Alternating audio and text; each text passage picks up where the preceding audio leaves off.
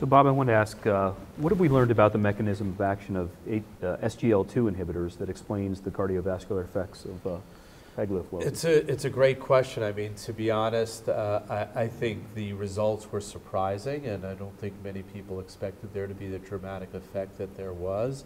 And so really trying to figure out why that was is really a little bit of thinking backwards and trying to understand the way the drugs work and therefore what it could do. So what we do know about SGLT2 inhibitors is they result in a little bit of diuresis and volume contraction, and that certainly could be one of the factors, particularly in terms of CHF incidence and hospitalizations for congestive heart failure, which they saw a benefit for.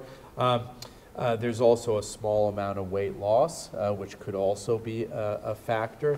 There was a regression model that took the data from EMPA-REG and tried to look at this, and again, to whatever degree you can believe that you can go back afterwards and do this kind of analysis.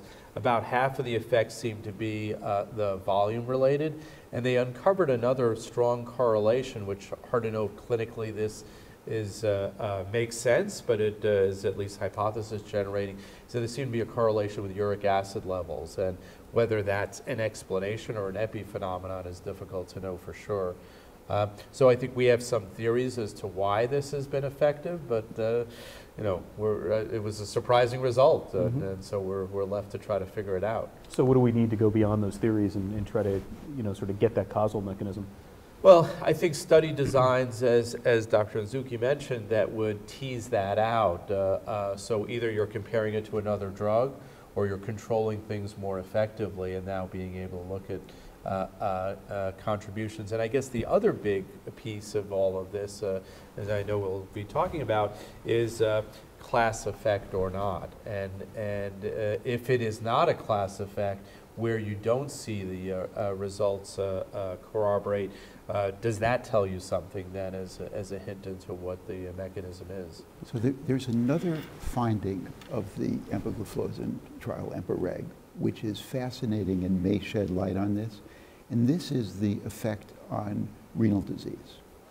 So another very important publication looked at renal outcomes, and it appears that these drugs are not just diuretics, but they act on sodium excretion very proximally in the kidney in such a fashion as to, in a certain sense, work in a lovely way with angiotensin blocking agents. So at the level of the macula densa, delivering more sodium to that part of the kidney seems to then potentiate the benefit of not having so much angiotensin action on board. Well, this fits very nicely into a lot of our clinical knowledge of what's good for heart failure and our theoretical ideas of what's good for the heart and what's good for the kidneys. So I think we really need mechanistic studies at this point to understand in retrospect what we found in this large clinical trial. It's really exciting, not only from a cardiovascular standpoint, but also from a renal standpoint, which is you know, another scourge of diabetes is end-stage renal disease. And as Dr. Bloomgarden pointed out, there was about a 40% reduction in the development of the composite renal outcome in EMPA-REG outcome, which was the combination of a doubling of serum creatinine, persistent macroalbuminuria, the need for dialytic therapy or end-stage renal disease, and renal death.